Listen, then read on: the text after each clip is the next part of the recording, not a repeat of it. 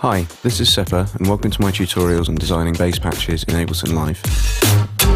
In this series of courses I'll be taking you through each of the main synths and samplers in the Live suite, namely analog, operator and sampler, providing an overview of each one and then showing examples of how to create various classic and cutting-edge bass patches.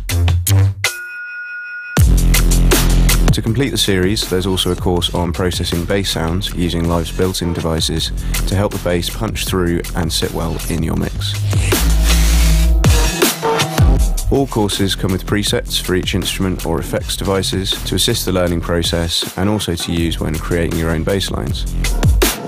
Check out the sample modules for an example of what's covered in the tutorials. I hope to see you on the course.